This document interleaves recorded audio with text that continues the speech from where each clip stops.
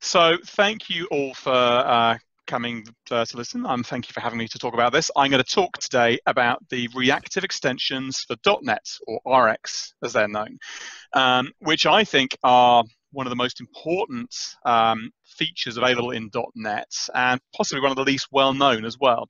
It's useful in a wide range of things. It's basically for any event-driven system, but it's useful in cloud applications, client-side stuff, IoT devices. So I'm hoping to share my enthusiasm about this today. So just quickly, I can tell you who I am. My name is Ian Griffiths. I am a technical fellow at a company called endjin. We are a Microsoft Gold Partner consulting firm. I am also a book author, so I'm partly here to plug my book, which has a chapter on RX because I like RX so much. So I might mention my book once or twice during the talk, but mainly I'm here to talk about RX. So what is RX?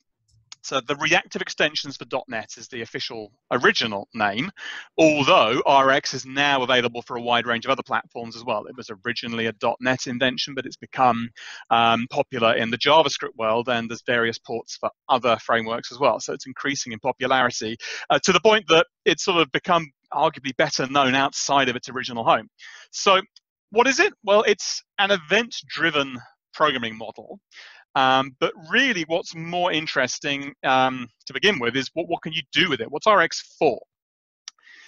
If you are familiar with RX at all, you may well know about its use in client-side code. This is arguably one of the better known uses, both in the JavaScript world, but also in the .NET world. So in .NET, there are WPF-based frameworks based around RX, and also in a lot of JavaScript, there are a lot of projects using it to deal with the flow of information from some underlying source up into the user interface. So the sort of push-driven nature of RX makes it quite a natural fit for client-side code. But if you think that's all it's for, then you're missing out, because that was not what RX was invented for.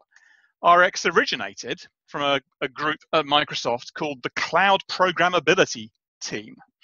And what they were trying to do when they invented RX, their goal really was to come up with a way of representing computations that could move around from one computer to another. So they wanted to be able to have a way of representing some logic in a way that could potentially run on any number of different machines in a server cluster, but which could also be pushed out to devices or maybe run on the edge. So the idea was to have a unified programming model that could run anywhere, and for it to be suitable for event-driven applications. So I would say RX is useful in any system where things happen. That's really its remit. So if you don't build systems where things happen, then this might not be for you. But I would say that's a fairly broad church of applications. So let's take a look at it. So the heart of RX is an abstraction called observable. Has slightly different names in each different flavor of RX, but I'm here to talk about RX.NET, and it's called iObservable of T in this world. And it's a very, very simple concept. The basic idea at the heart of RX is simply a sequence of things. So it's really, at an abstract point of view, it's the same concept as IEnumerable. So IEnumerable is just one thing after another, and iObservable is the same thing. It's just the manner in which the things are delivered that is different. So whereas IEnumerable is fundamentally a pull-based thing, your code says, I'd like the next thing now, please. I'd like the next thing now. Typically, you write a for each loop, and your code is in charge of when to go get the next item. With RX, by contrast, your code is reactive. Your code responds to things that happen. So you write basically callbacks that get invoked every time something is available from this sequence of things.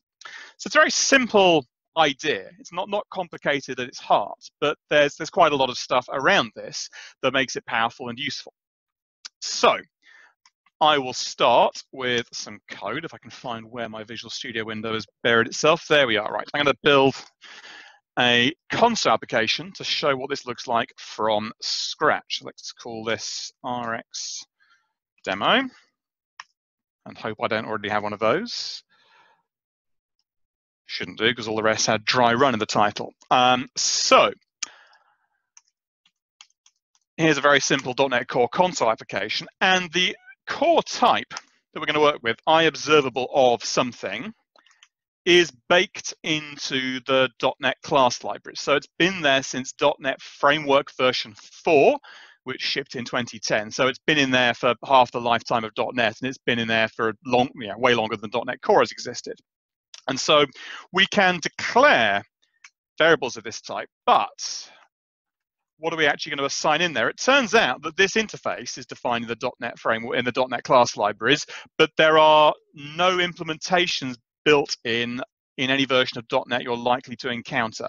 In fact, the only version of .NET Microsoft shipped where there were any built-in public implementations of iObservable was Windows Phone. So probably, I'm guessing, not many people are still writing for that at the moment. So we need a NuGet package to do anything useful with this. So I apologize for the tiny fonts on this. There was a plan to do the video completely differently that has utterly failed, and the fallback plan means that bits of the font here will be illegible, but I will tell you what I'm typing. I'm typing system.reactive as the name of the NuGet package, and so once I've installed this, we'll be back in the realm of legible fonts. So system.reactive is a NuGet package. It is defined in the source code for it's available in a GitHub repo.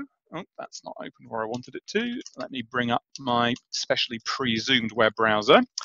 So if you want to go and look at the source code, it's in this GitHub project, .NET Reactive. It's a .NET Foundation project, so it has backing from Microsoft, and it originated inside of Microsoft as a closed source project. It was one of the earlier open source initiatives of Microsoft, and now it's kind of detached from Microsoft in theory and is mostly maintained by various volunteers. So I have asked for that package, system.reactive, and now I have a reactive namespace in here, which offers various useful things. So with that in place, I can say I would like an observable sequence. Actually, this isn't the link namespace, but never mind. An observable sequence going from 1 to 10. So I am deliberately doing something that I could equally have done with IEnumerable at this point. So the enumerable class built into .NET also has a range operator that says give me numbers from n through m. Just to show you something that should be broadly familiar, but rather than being able to for each over these things, you can't do this, x in x's. If I try this, the compiler will complain. It will say, in probably tiny, tiny writing, that this is not consumable by for each, because for each is used for collections where our code gets to decide when to take the next item out of it. This is for each is designed for pull scenarios where my code says I'd like to pull the next value out of this source now. Whereas with observable, the whole point is it's push based. The source of, well, numbers in this case, is going to push its values at me when it's good and ready. So I have to provide some sort of callback, which I can do by writing x's.subscribe. And in this case, I am just going to dump the values out to the console. So hopefully that's visible. Numbers 1 through 10. Deeply exciting stuff. Let me try and get that window into position where it'll be legible again next time. So obviously nothing I couldn't have done equally easily with IEnumerable. So let's do something slightly more dynamic. So rather than observable.range, I'm going to use a different built-in source, observable.timer, which looks different. It wants to know when it should fire. So I'm going to say datetime.offset.now. Oops, hello. .now. I'm going to add 1.5 seconds. So we'll wait for 1.5 seconds, and then I can specify a period. So how often should it keep going on off after that time? I'm going to say, please give me an event every half a second. And that's complaining because this actually produces an observable of long. So this is now a sequence of longs. If I run this, it actually exits immediately because I haven't caused my main not to return. So I am going to do this. I'm going to turn this into an asynchronous main method. And for now, I'm just going to do this. I'm going to await new task completion source object task. So that will never return because I've created a task that I never complete. So this should keep running until I kill it. So now we wait 1.5 seconds. Oh, my zoom got lost, and then the numbers start to appear. Now, that will carry on forever.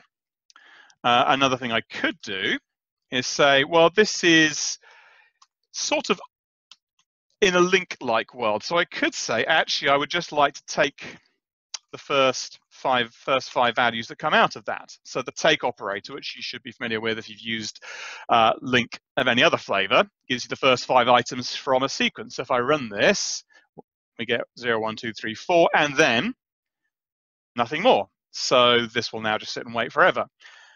Also, because this is linked like, I can do other things. I could do .where x is divisible by 2. So I'm going to take the first 5 numbers that are divisible by 2 here. 0, 1. So it's skipping out every number. They're coming out half the frequency now because it's chucking away each item as it comes out. So when I said this is a lot like IEnumerable, I meant it. They've provided in the system.reactive library, they have provided most of the link operators that you'll be familiar with, and also a bunch that you might not be. So there are additional operators that are not part of the standard set of operators in link. So you can, for example, say, I would like to group the items together in batches of 10. Now this won't compile because now the items that come out of here is actually an ilist of long rather than just a long. So that won't actually work right now, but you can do that. So you can do temporal joins. So you can say, I would like to get events from 2 different streams, and I'm going to define a means of identifying the duration of each event, and I'd like to see all the events that overlap in time. You can do things like that, which obviously you can't do in any straightforward way with IEnumerable. So because it's inherently kind of dynamic, it's based on things happening when they want to happen. So in this case, according to a timer schedule, but I could build an observable that runs off the keyboard. I could do all sorts of things. In fact, let's quickly do that. Let's build an observable sequence of keystrokes just to show how this looks. So I'm going to write a static method that's going to return an iObservable of char. And this wants to return an implementation of iObservable. Well, I could look at this and say, okay, what does it take for me to implement this thing? Doesn't look that complicated. One method called subscribe, which for reasons I'll go into shortly, doesn't appear to match the signature of the call I've made up here. That's actually an extension method. This is the one I have to implement. And then I have to invoke methods on this observer class that I'll be talking about momentarily. However, if you implement iObservable, it's your job to manage things like multiple subscribers. You're supposed to return an implementation of iDisposable so people can unsubscribe from your source before it's finished. So there's a fair amount of work involved in that. So I'm just going to ask the system.reactive libraries to do all the work for me. So I'm going to return an implementation created by observable.create. And this lets me write either a normal method or an async method. And let's do this. You get past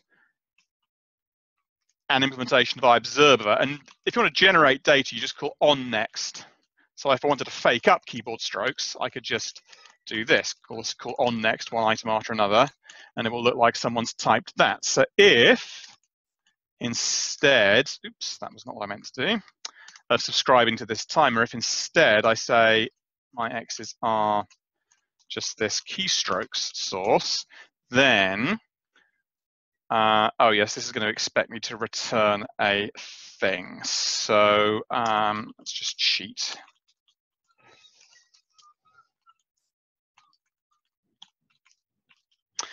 quick and dirty way of getting a task. So hopefully if I run this, it will look like I've typed hello.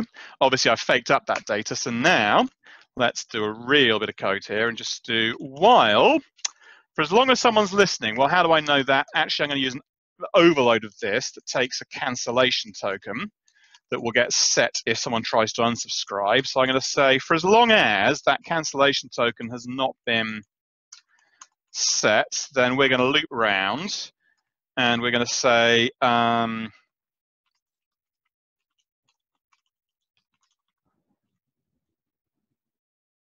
yes, we need to do read key, don't we? And then it's key char. And then obs.on next C. So if I've not made any stupid mistakes, if I run this and press a key, I get double of every letter because of course the console is already echoing output for me. And I can't type well without a backspace key. So that seems to be working. So then if I wanted to, I could add more of these operators. So I could say, well, actually, let's do where char.is upper. So I'm going to filter to say I'm only interested in characters that are uppercase. So if I start typing, that's the echo, but if I do uppercase letters, they get fed through. So the basics then are an observable sequence of things to which I can subscribe and at which I can apply link operators. And the RX libraries give me an implementation of these operators, and they give me a fairly straightforward way of implementing iObservable. This takes care of all the work of having multiple subscribers and so on, although there are some caveats to that I'll talk about when I get to my main demo. But this is the basics. So I'm going to return to my slide deck at this point. So an observable is a sequence of things that you can subscribe to, and it will call you back each time it has a new thing for you. So at this point, it's worth just thinking about where this fits in the world of .NET types. If you're writing something that provides information, so maybe a property on an object, or maybe something you're returning from a method call, you need to think about how to represent that. And in some cases, it might be a very simple data type. If you've got one value to return, if you've got an object representing a person and you'd like to represent their display name, then you could write a property of type string that just returns that value. Easy, you're done. So that fits in this diagram with the top left-hand corner box. We've got one piece of data to return, and we are able to support a pull style API, which should say that the code using my data is in charge of when it fetches the value. It's going to pull data out of my object by invoking the property getter, as opposed to having to sit and wait for that data to become available. So what if I've got a single value, but I can't necessarily provide it immediately? What if I've got to go and hit a web service to get hold of that thing? Well, there, I'm going to have to push the value at the caller at some point, or either that, or I have to make them wait. I could make them wait. I could just say, well, okay, fine, I'm going to block your thread until I'm ready to give you the value. But that's not great in most applications. You don't want to do that on server apps because you will starve your thread pool. You don't want to do that on client apps because you'll make your app unresponsive. So synchronous APIs for slow things are not good. A pull style API doesn't look like a great bet in that case. So classically in .NET, the way to do this is to use the Hollywood principle. Don't call us, we'll call you. You have some sort of API where you provide a callback that gets invoked with the information when it becomes available. And actually, the task of T class under the covers works in exactly this way. If you decide that the way you're going to present your data, which will become available eventually, is to present that as a task of string, which is a pretty common way of doing it. Under the covers, the way task of string actually works, if the data isn't already available, is it has a method called continue with, to which the caller provides a callback, which will be invoked when the data becomes available. Now, most of the time as C# developers, we don't actually interact with the task that way. We use the compiler's async and await stuff to do it, but the actual underlying model is fundamentally callback based. Or you could do it with events, or you could do it with an ad hoc thing where you just have a method that takes a callback as an argument. Lots of ways you can do it, but basically, if you've got a single piece of data that arrives on a schedule determined by the thing supplying that data, then some sort of callback is the way it will go. What if you've got more than one piece of data to return? What if instead of a name property, you have a favorite colors, plural property that wants to return lots of things? Well, if you're building a pull style API where the code using your object is in charge of when it's going to ask for the data, then you can just return an IEnumerable of string or possibly an iList of string, one of the various collection types that .NET offers. There are various different ways of returning collections of strings. But what if it's going to take a while to produce the data? You might be tempted to say, well, I'll just do task of IEnumerable of string. And that might be fine if the slow operation that is required to get the data gets all the data in one step. If you're going to get all the data in one big lump, then a task of IEnumerable of string or a task of string array or a task of list of string is absolutely fine. But if you have a data source that continues to provide data over time, then that's not such a good idea, because the problem with task of collection of some kind is that you get exactly one transition between data not here yet and data here now. And if there's a single event corresponding to that, that's great. But if there's a constant stream of data coming in, that's a lousy model, because once you've completed the task once, then that's it. You've used up your one go at being async. But IObservable with RX doesn't have this problem. With IObservable, the source gets to provide its data items one at a time. You saw in that code I just wrote, I was able to call onNext on the observer that has subscribed to my observable. I get to call onNext on my schedule. I am pushing data out of my object into the receiver. So that's a much better model if your data is arriving at a schedule that is externally imposed.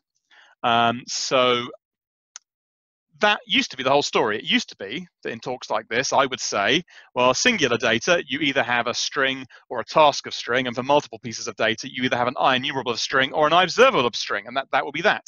However, some of you might at this point be thinking, where does IAsync enumerable fit into all of this? So in .NET Core 3, a type called IAsync enumerable of T shipped, and this muddies the water a little bit, but it's worth talking about because otherwise it's not really quite clear when you should and shouldn't use IObservable. Because some of the scenarios that I would previously have recommended IObservable for in the past, I would now say actually IAsync enumerable is a better bet. So let's look at this. There are actually 3 dimensions, which sadly makes for a much messier diagram. So we have how many pieces of data? Is there one or are there several? Secondly, who's in charge? Is it a pull API where the thing using the object is going to manage the flow control? It's going to say, I'm fetching this data now. I want to retrieve this information or this list now. Or is the data source in control? Is it a push style API? And third dimension, is it synchronous or asynchronous? And these overlap a little because there aren't kind of separate answers as to what to use for all possible combinations. You'll see some of the types, the things I've mentioned here, show up in more than one box. So let's look at this. For pull, if it's a synchronous pull API, so if the data can be supplied immediately, or just return a string, nothing changes. If you want to support the use of the await keyword, so if you want it to look like it's a pull API, but to support asynchronous population of data, so to actually have the caller be able to return, unblock the thread, let that thread get on with something else, and then continue when the data becomes available. So you have a pull programming model, but under the covers, a callback-based implementation of that. Then task of T, task of string in this case, is the way to go. For push style of single data, then some sort of callback doesn't really matter what. There isn't really one standard idiom for this in .NET, so do whatever you like. But for the many case, this is where it gets a bit more complicated. If you want to support a pull style API, and again, I mean, that's one where the code using your object is in control of what happens when, then if you can provide the data immediately, if you don't have to block and wait while you fetch the data, then IEnumerable of string continues to be a good choice. But if fetching the data is slow and it might not even be a single operation to fetch it. If it might be, we fetch a page of 50 items, then we can start returning them, but then we've got to go and hit the web API again, get the next page of 50 items, start returning them. So it might be sort of slow operation, fast, slow operation, and that sort of thing. Or if every single thing is slow, if you're in any of those situations, but you still wish to enable users of your code to act as though they're in charge, then that's where iasync enumerable comes in. That gives you await for each, is what that does. So the await for each construct that was new in C# 8 is given to you by async enumerable. And that's a perfectly reasonable thing to do. And all the link operators are available for that. So if a pull style API is what you want, then great. However, it's not a natural fit for certain kinds of things. iObservable is a better model for certain kinds of processes. And I'm going to show you a real life demo in a bit where I'm using iObservable, and I will maintain that it's a better abstraction than iasync enumerable would have been, even though these three interfaces all fundamentally represent the same thing. They are all sequences of things. iObservable is, from a developer perspective, a more natural fit for autonomous things that throw out data from time to time on their own schedule. So let's look at these a bit more closely. So iEnumerable and iObservable are really, really closely linked together. They're not just conceptually similar. They're not just sort of the same in a hand-wavy sense. They've actually been deliberately constructed to be, in a sense, the exact mirror image of one another, in that it is completely possible to transform an iEnumerable into an iObservable and vice versa, so long as you don't mind tying up a thread in the process of doing it. You wouldn't typically want to do that, but conceptually they are indistinguishable, and this goes quite deep. So with iEnumerable, let's just quickly review how this works. Typically, we consume it with a for each loop. Each time a for each runs, you will call get enumerator, and you'll be returned, logically, a new iEnumerator. It might not necessarily be the new object, but logically it's a new one each time. And this enumerator remembers where you are on the list, and for each walks through that enumerator and then disposes it when it's done. And each time you do a for each, you get another one of these. And for some sources, you can have several of these on the go simultaneously. So let's compare this with iObservable. With iObservable, the consumption model is you subscribe, you give it some sort of callback. And when you do this, you call the subscribe method, you pass in something, and you get back an iDisposable. Now this, believe it or not, is there to model the break keyword in C# on the left-hand side. Because the thing about a for each loop is that nothing forces you to go all the way to the end of the sequence. If you want to, you can say, I'm bored now, I'm going to break out of this loop. And that's fine, because it's a pull API. You're in control. It can't force you to keep on calling move next, move next, move next. So you're in control. If you want to abandon it, you can. You just break out of the loop. The C# compiler has generated a try finally block for you that will dispose the enumerator, and then you're done. With iObservable, we're not the ones in control of what happens when, but we still need some way of saying, I'm done now. I want to let go of this thing I subscribed to because I no longer care. And the way they do it there is that when you call subscribe, they return you an object that represents that subscription, and it actually implements iDisposable. So if you want to hang up early, you can just call dispose on that subscription and it will stop calling you back. And again, you can have many of these simultaneously, and actually it's quite common to have multiple subscriptions attached to a single observable source in Rx.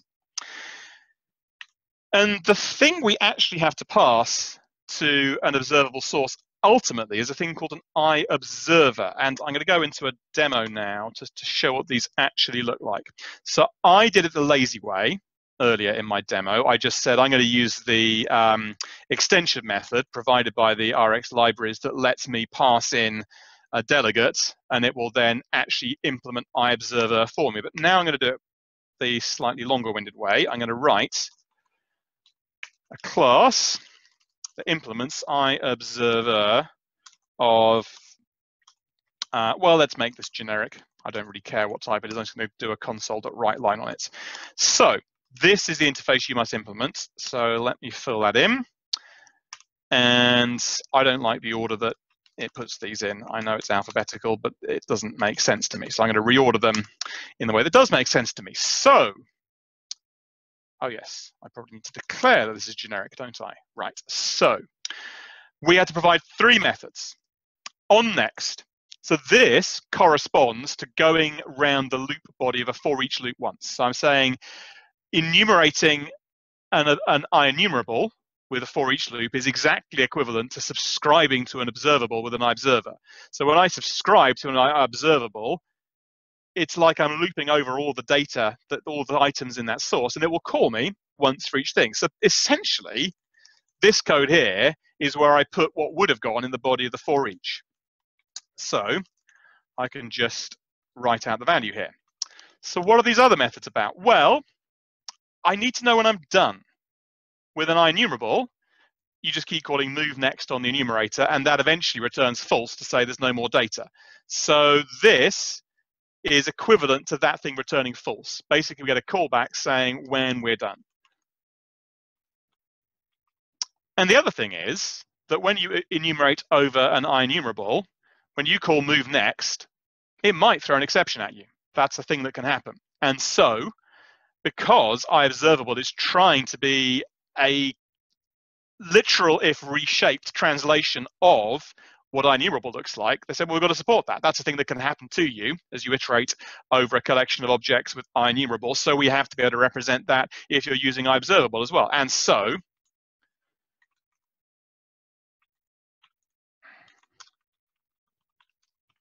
we need to have a way of discovering when it's all gone horribly wrong.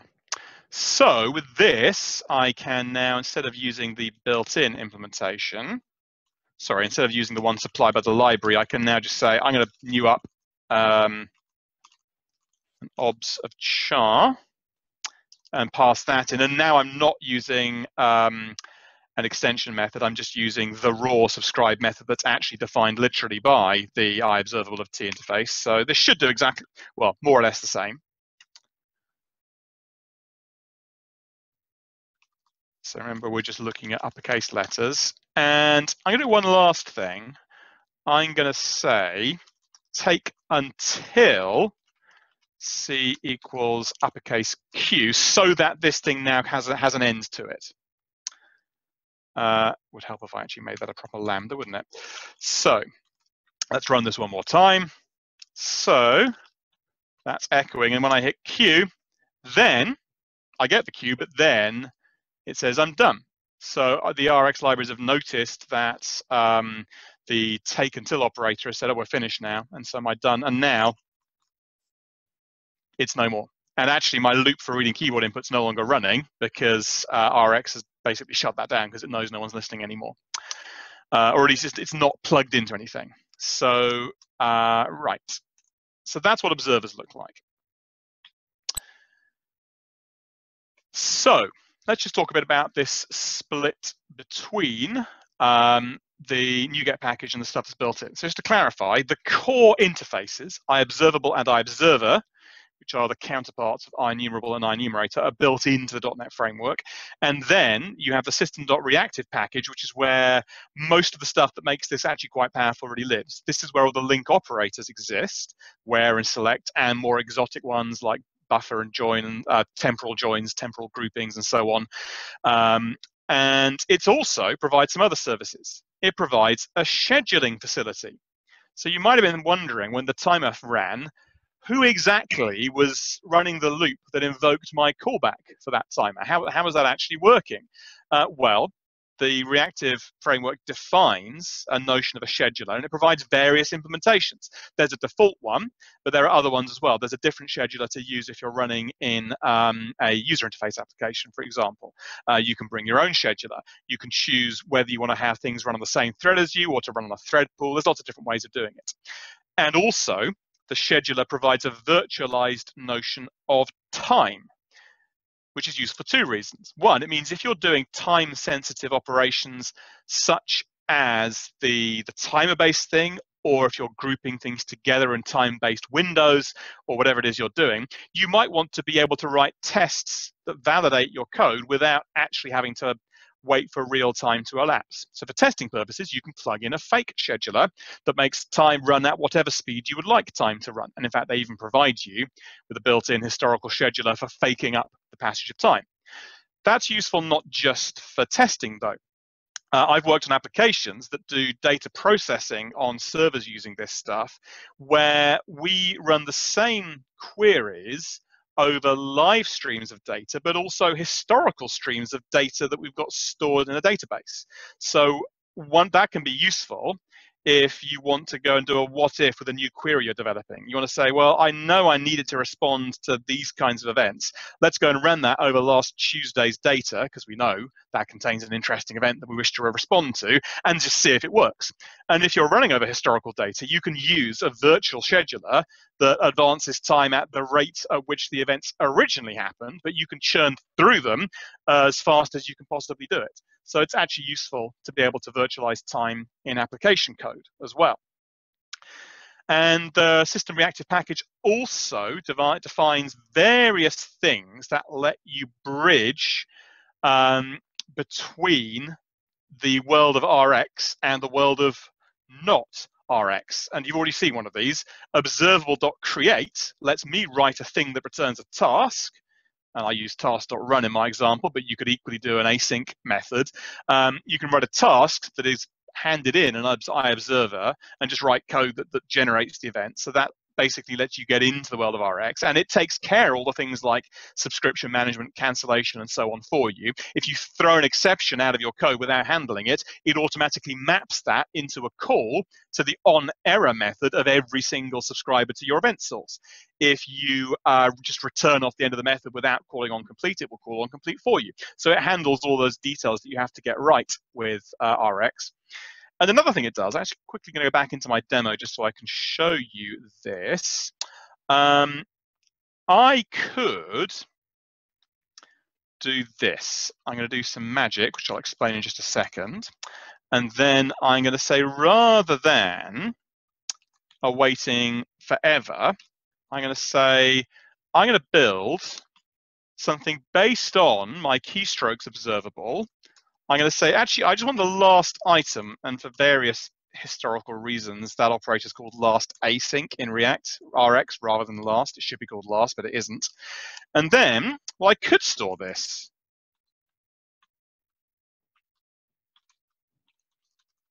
In something of type iObservable of chart, or I could just await it. It turns out that the Rx libraries define a getAwaiter method, extension method for iObservable of chart of anything, meaning you can just await the thing. And if I wanted to, I could actually store that in a variable as well. That will work as well. So this waits, actually, sorry, technically it waits for the first thing. In this case, the first thing is the last thing, because I said, give me the last item in my source. So this will actually wait for the first thing the sequence produces, which in my example is the one and only thing that the sequence produces.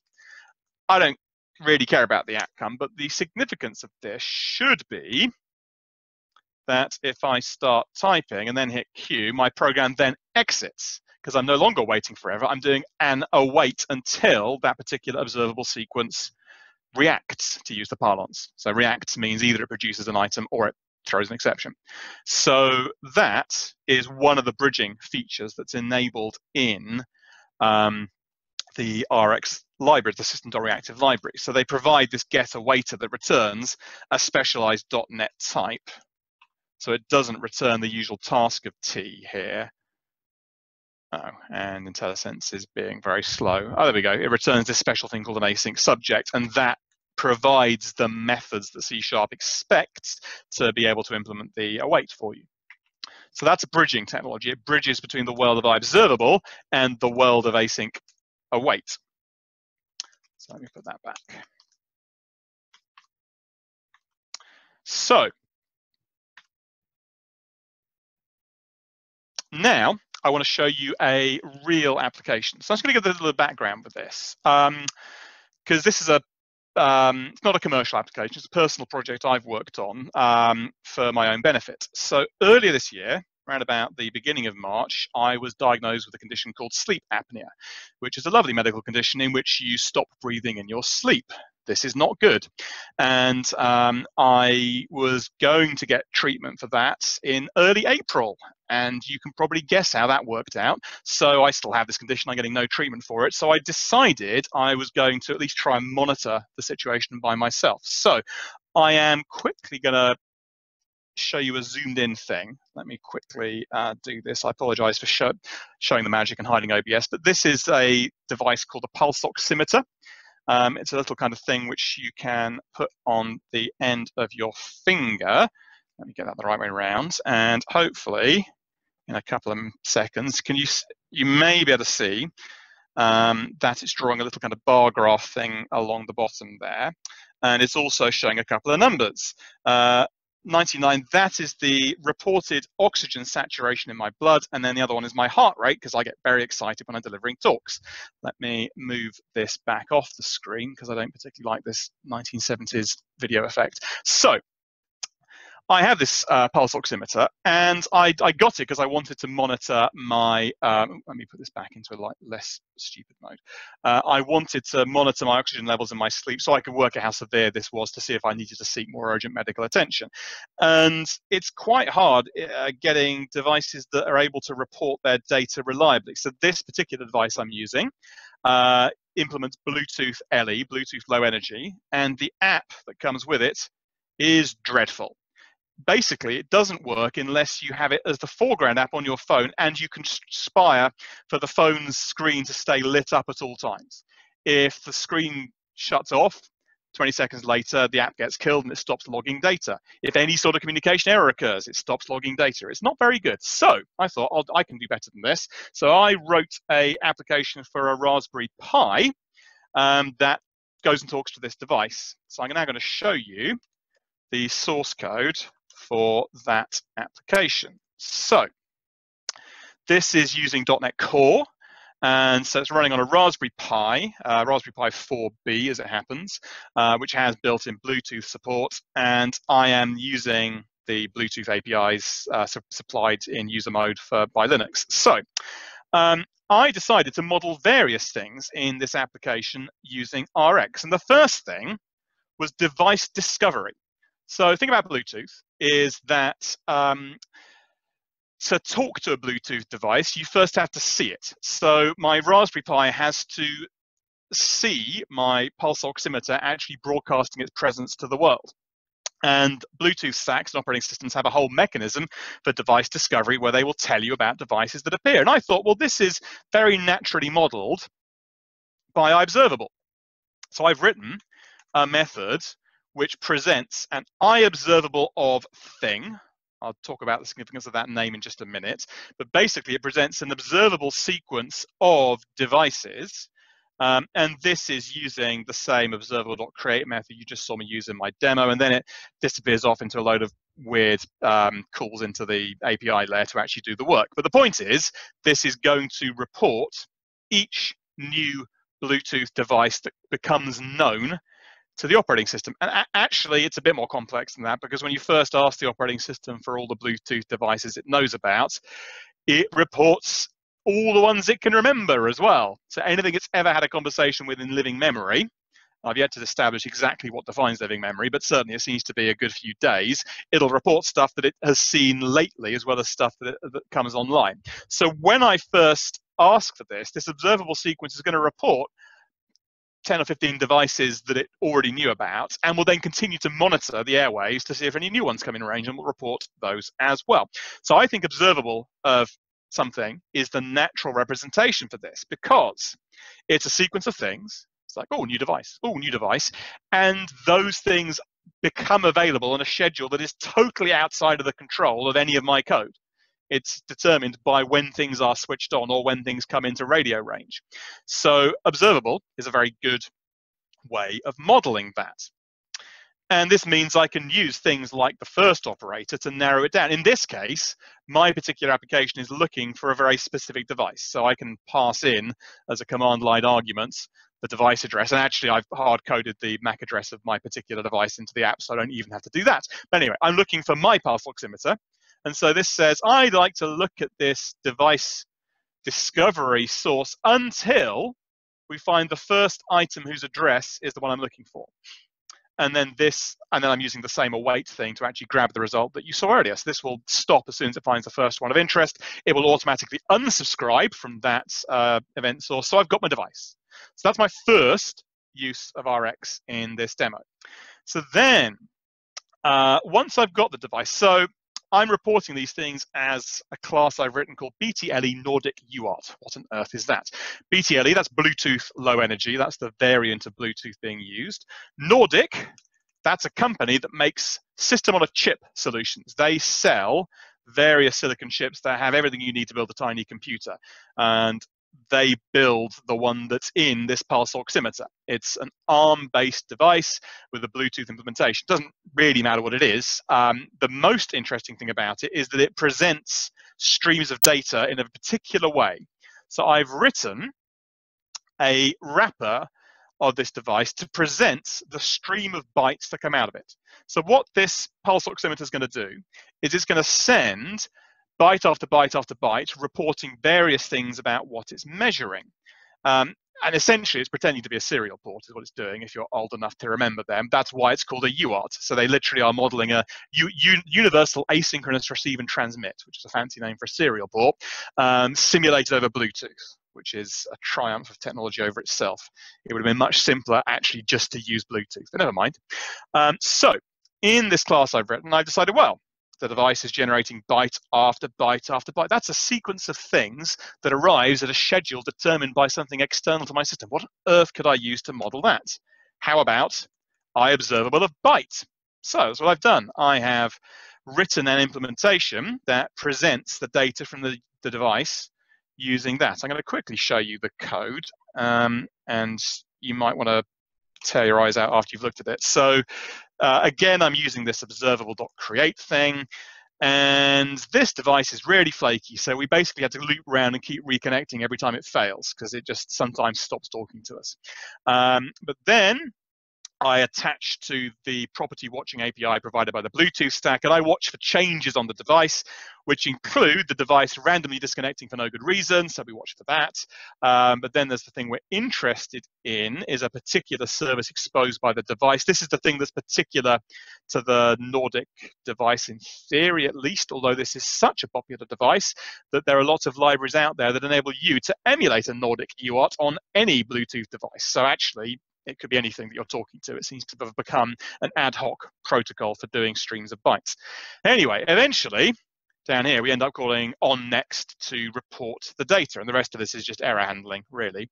So the net result is, once I've got the device representing my UART, I can have a stream of bytes represented as an iObservable of bytes. However, I don't really want to write application code that looks at the bytes. I would rather have something pull those apart into the messages, because it turns out after spending a couple of hours looking at the bytes coming out of the device, I was able to work out roughly what it was doing, and it turns out to send messages of various different kinds. So what I would like is not a sequence of bytes, I want a sequence of messages. You'll notice I've got an iObservable of PC60 message. PC60 is the device type, by the way. It is a Shenzhen Creative PC60 FW fingertip oximeter, it says here.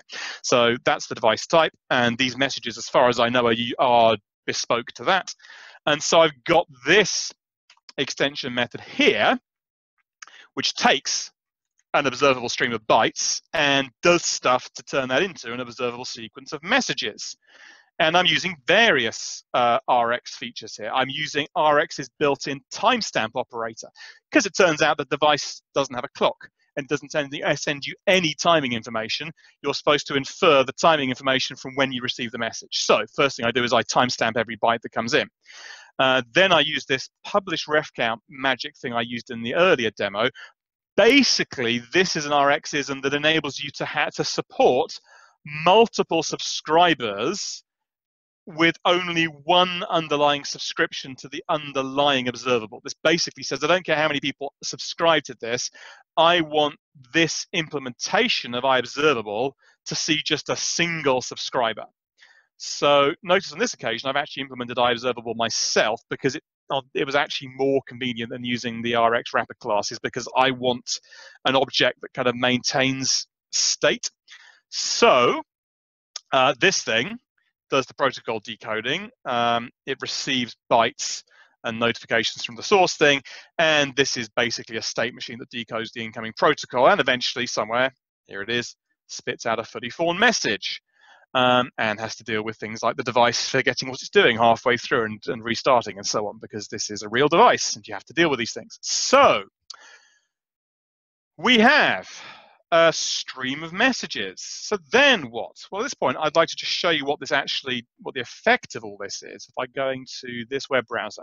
So I have here up in Azure a resource group that has an IoT hub.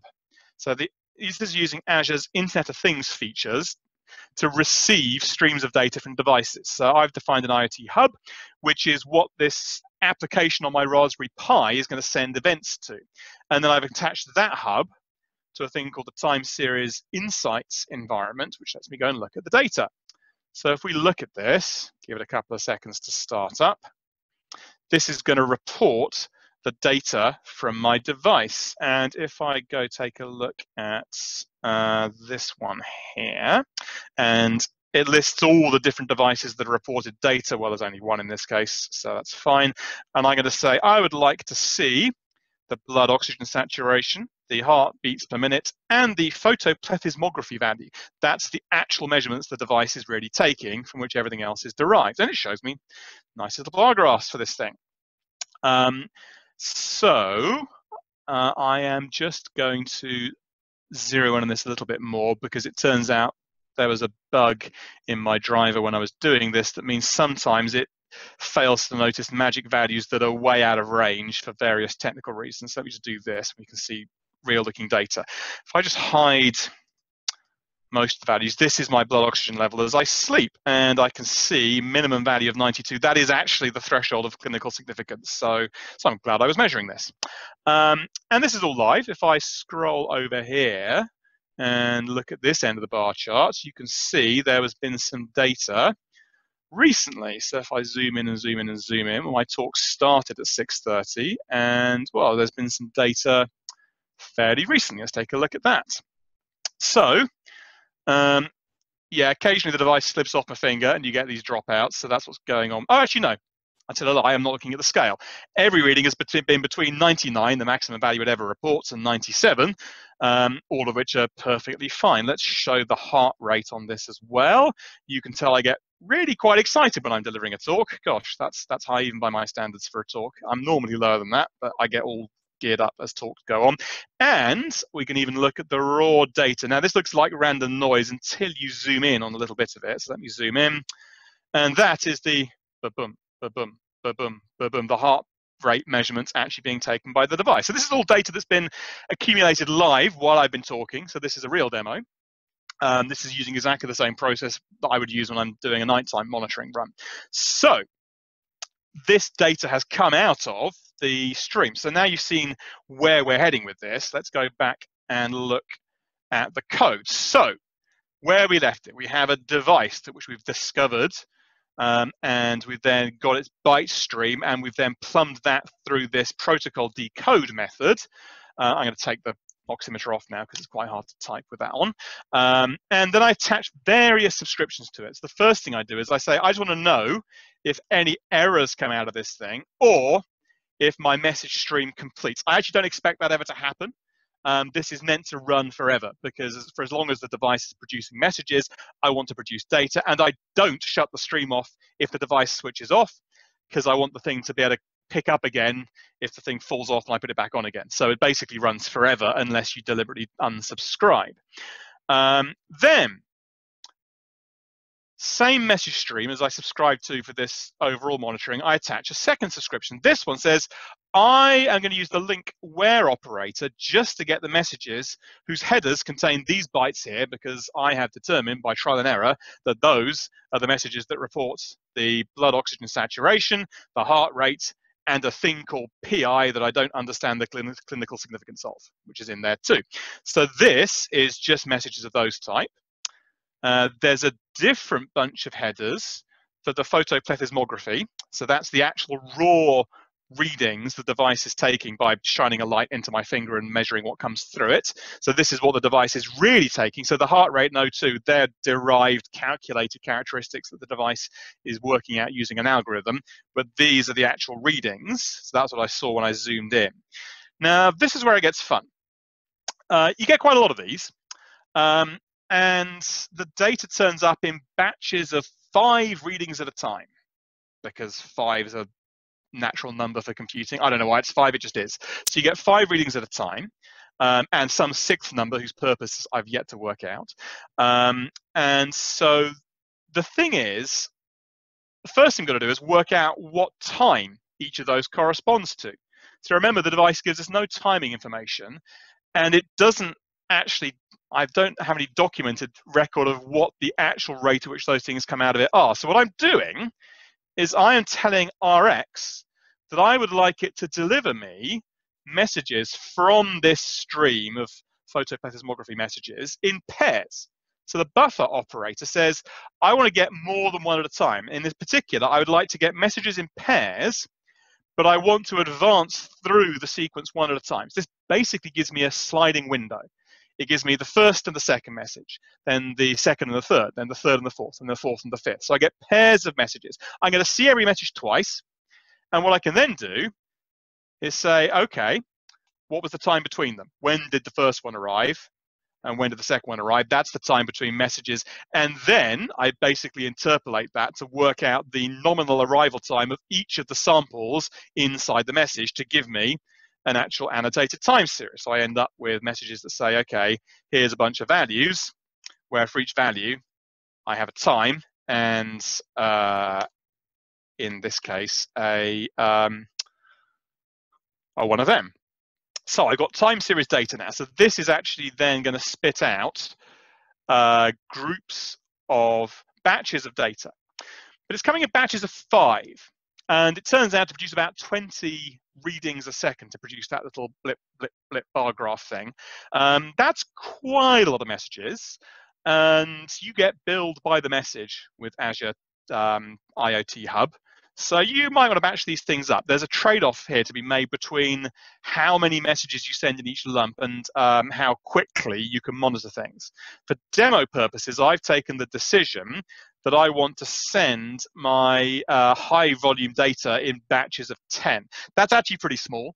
That means I'm going to get 2 batches a second. So if I wanted to have like a live readout on screen that was subscribing to the things coming out of the IoT Hub, I could do, and it would be half a second behind live, but it would be as close to live as it would look quite reasonably quick. If you're just doing offline analysis, it would make sense to bump this up to a much higher number. But again, notice I'm just using one of the RX's built-in operators. I'm saying, yeah, this thing's coming in batches of this size. I would like to batch those into groups of 10.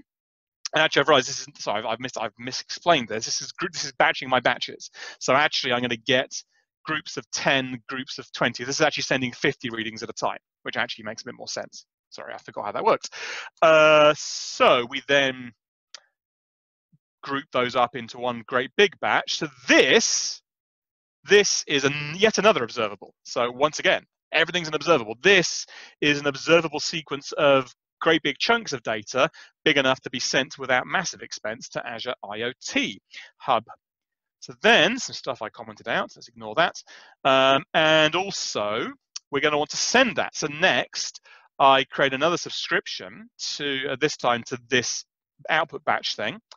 I serialize each of those batches, and I send them to Azure IoT Hub. So this is the point where I send them up to the cloud. This is why, when I showed you the web application earlier, it was able to show you data. This is because I've got a series of, well, it's why this particular orange bar graph is showing up.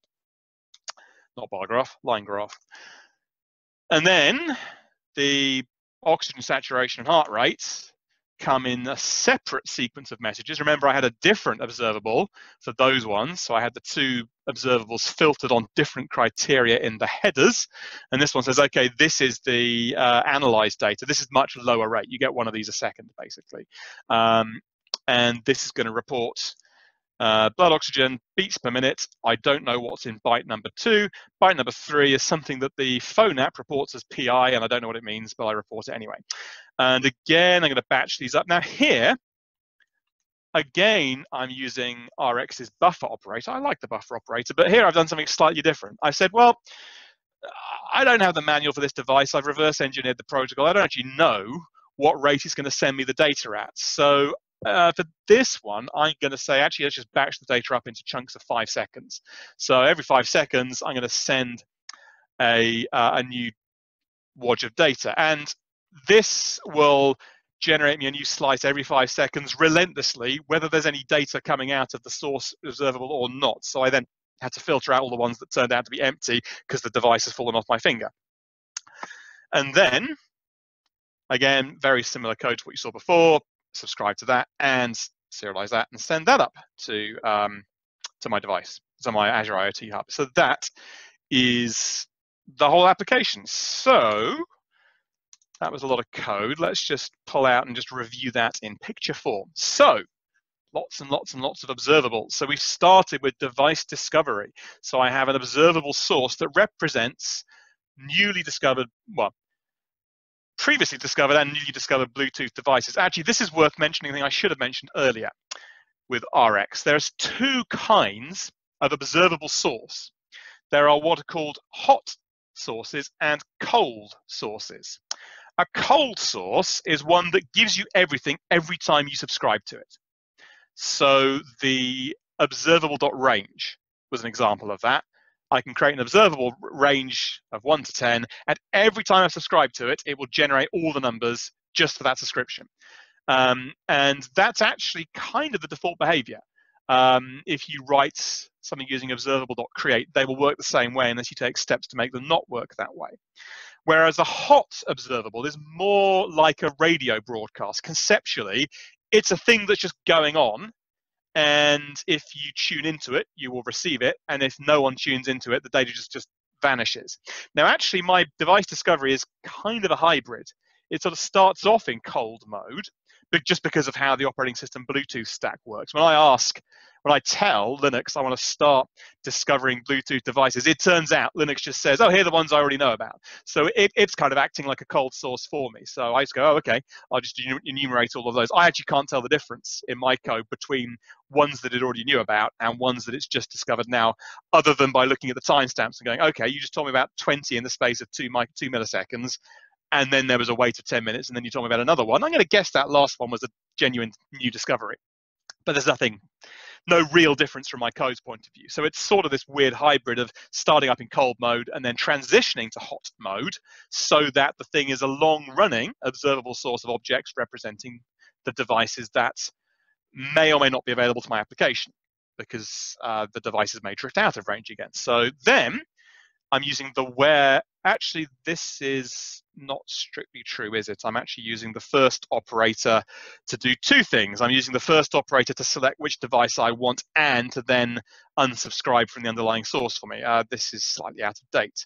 I used to have a separate where and a first till I realized that the first operator takes a callback and you can just do it all in one. Anyway, sorry about that. So these 2 boxes should be one single box. And that's going to spit out an object. This device is a different shape because this is not an observable. It's a thing that came out of an observable, which, by the way, by convention are drawn as round things in RX diagrams. This device happens to provide a property, which is another observable source representing the byte stream received from the virtual Bluetooth serial port that the device presents all its data through. I then plug that through the timestamp operator that's provided by the RX libraries. I then, again, this is slightly out of date. I was using something else to project it from bytes to messages. Actually, this should say custom operator that projects from bytes to messages. So I have my thing that did the protocol decoding, looked at all the bytes that came in, and worked out how to turn that into a sequence of messages, which is what we have here. And then I use that publish ref count thing. And as I mentioned earlier, the purpose of the publish ref count thing is publish gives you a means of getting a thing called a connectable observable, which is a thing that implements iObservable as a wrapper on top of another observable, which doesn't actually subscribe to the underlying observable until you tell it connect now. So it kind of lets you set up a downstream chain of processing and then to kind of have a connect method you can call that says go now to start everything off when you're good and ready. And then wrapping that in ref count gives me a way of bolting multiple subscriptions onto this in a way that results in actually just one single subscription to the underlying observable under here. So this is a way of avoiding spinning up multiple receive loops for my Bluetooth codes. That's what I'm using the ref count fan out thing for. Lets me have multiple subscribers to a single source, but narrowing it down to a single subscription upstream of that. That's what that's for. And then I use various where operators to filter out the different message types I'm interested in. And there are other messages you get. There's a battery level event you get from time to time. There's a signal strength event. There's various things it will tell you. I only care about 2 in my application, but other applications might want to report more. And then I projected these through further things that kind of retrieve the data they wanted, and then subscribe to those to deliver data to the cloud, which is why you're able to see it on screen. So that is an example application using iObservable in action. And I said I was going to argue that iObservable was the right abstraction here. Could I have used IEnumerable for any of these things? Well, IEnumerable, I think, is obviously the wrong abstraction for the device discovery, because you can go for minutes or even hours, potentially days, between discovering new devices. The Raspberry Pi sat on my desk that I'm using for this demo has been running for about 5 days non-stop now, and probably hasn't seen any new Bluetooth devices in that time. So an IEnumerable, I mean, it would work, you could make it work, but you'd be blocking a thread for literally days until you had something interesting to report. So that's the wrong abstraction. Could I have used iasync enumerable? Yes, I could. But again, I don't think a for each loop is really the best way to do this, because fundamentally, this is a sort of a service in the operating system, the Bluetooth discovery service, that sends out notifications from time to time. And so the push-based mechanism is just a much more natural way of doing that. It's kind of, you got this thing sending out notifications. iObservable is a better fit for that than something that you for eaching over an event just feels weird to me. And the same goes for the data coming in from the device at every stage. Well, the device is an autonomous actor that generates information according to its own schedule. So again, IEnumerable will be entirely the wrong abstraction for this, really. And it would be really quite hard to have implemented this in that way, because of the fan out thing. You know, I've ended up with multiple different things that subscribe to the same logical sequence of messages and do different things with it. It's not entirely obvious how you do that in a pull-based approach. How do I arrange for the same live sequence of things being exposed through an iasync enumerable to then be consumed by multiple different concurrently operating for each loops? I mean, you could do it. You know, there's no doubt you could certainly write it that way if you're prepared to do the work. I just don't think it's a natural way to represent it. It adds a bunch of complication that really doesn't help you. Whereas when I was writing this app, I felt that the observable-based model was actually quite a good fit for what I wanted to do, because information flows through the system. I want to filter it and annotate it with timestamps and massage it and process it in various ways as it flows through. And at every stage, I want the next piece down to then react to what the previous stage has done, all the way down to pushing the data out to Azure IoT Hub to display the data, to make the data available to my time series insights rendering. So I think iObservable was the right tool for that job. But I'll take questions if anyone thinks they weren't. It wasn't. One last thing I quickly want to talk about before I go on. So I've just shown you kind of device-based use of RX. So this is like in the edge, if you like, which is a great application for it, because often you want to do a lot of filtering on the client side to make sure that what you actually send over the airways is efficient. So at endjin, we work with utility companies quite a lot, and some of them have equipment that does have some sort of radio connection, but when they have equipment deployed in the field, it's often literally an actual field, and the data rate's probably some 2G GSM type connection, where you really don't have much bandwidth. So the ability to push logic out to the device is actually quite a useful thing. So that's definitely an important use case. But I wanted to talk quickly about the original use case, or one of the original use cases for which RX was invented, which is fully server-side RX. So Microsoft uses this. They've talked about this in public. They use it extensively in their Cortana digital assistant stuff, which is both exposed sort of as public branded stuff, but is also they have other ways of using it in other technologies as well. So it's quite a widely used thing. And this, for example, lets you do things like say, I want to find out when I should drive to the airport to catch this flight. And they do that by having long-running observables in the cloud. They have an observable that represents all the traffic data, and then they have it's not literally quite implemented like that, but logically that's what it is. You can subscribe to traffic information, then you can slap a where clause on that says I'd like to narrow it down to just traffic information within this locale. And then you can also subscribe to flight status updates, and then those can get combined into another observable that's then working out at what point it should send you a notification to say leave now.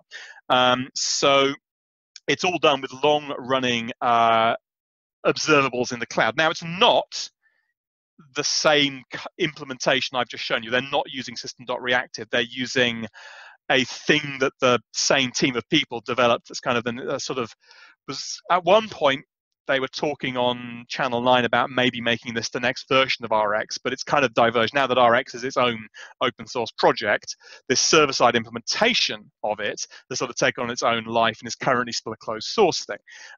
So it's not the next version of RX. It's not technically RX itself. It's more a thing that looks and feels exactly like RX, but is a different bunch of code, because they support things like the ability to distribute computations across multiple servers in a cloud. They have the ability to take expressions and send those across the wire. So you can have a client application that does a link query, and that link query can be turned into an expression tree that gets serialized and sent to a server farm, which may then tear it apart, turn it into a different actual physical implementation of the query, send that to potentially several different servers in a cluster, and then run those as long-running queries. So that's the thing you can't do with the current shipping version of RX.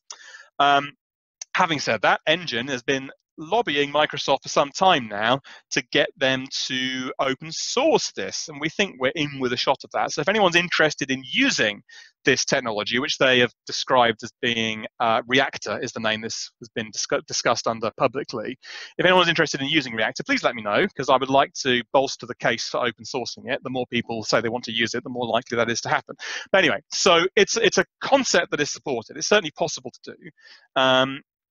And even if you don't have access to that source code, which obviously no one outside Microsoft can use right now, there's nothing stopping you using some of the same principles to do kind of long computation on the server side. So it's definitely a possible thing to do. Obviously, I don't have a demo I can show you that because Microsoft hasn't open sourced it yet, but maybe next year. Who knows? So, in conclusion, iObservable of T represents one thing after another. And specifically, it's a push model. It is designed to represent where the one thing after another is being produced by some potentially autonomous process on its own schedule, and the natural way to consume it is to be told when the next item is. So some sort of callback-based model. So it's quite a good fit for asynchronous sequences, although they don't have to be. As you saw in my very first demo, I just used a range of numbers, the simplest observable there is. That's actually synchronous. That just delivers the entire stream of numbers immediately and then shuts down again. But it is a good fit for async stuff. So, and then that's the model, and then we have the system.reactive library, which gives us all of the actual implementations of those operators, a model for scheduling, and the ability to kind of bridge into and out of the world of RX. And I think this is one of the fundamental abstractions in .NET, because sequences of things that happen are actually quite a common thing. So I've used this a lot over the last 10 years it's been available, and I would strongly recommend it if that's the sort of application you are writing. So it remains for me to say thank you very much for listening, those of you who still are. Thank you very much for hosting me at your user group. And at this point, I'm going to hand back to the host. And if anyone has any questions, feel free to enter those in the chat or to ask to be unmuted or whatever. And otherwise, thanks for listening.